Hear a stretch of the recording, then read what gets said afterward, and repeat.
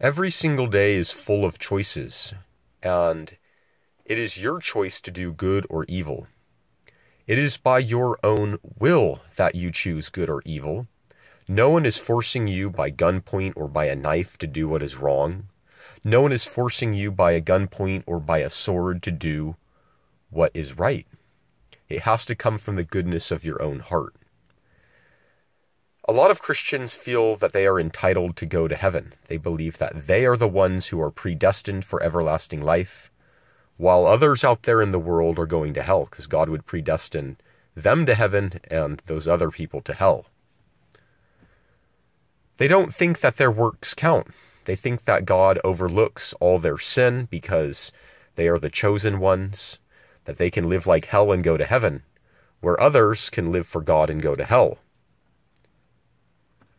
This kind of thinking is heresy. God will judge every single one of us according to our works, just like Jesus said.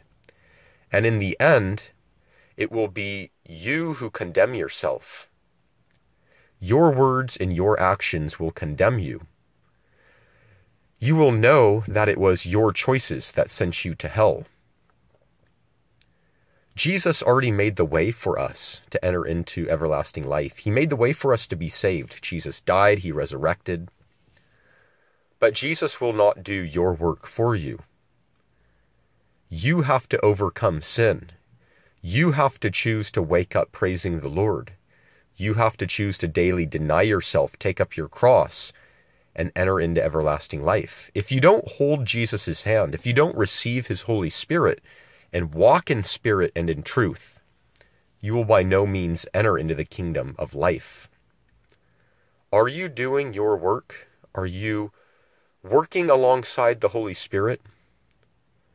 Are you speaking in your new tongue? Have you been baptized? Are you living holy? Are you preaching from your life the holiness of God? Or are you living by your old nature, the sinful nature?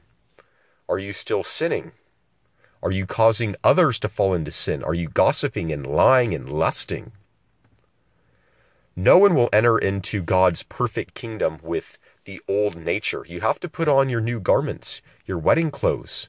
You have to be purged of your old life of sin. Are you doing the work that the Spirit of God has called you to do?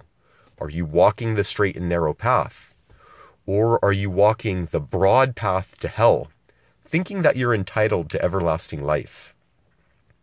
Evaluate your life and make sure that you're not like the hypocrites who feel entitled to heaven, but in the end will be damned.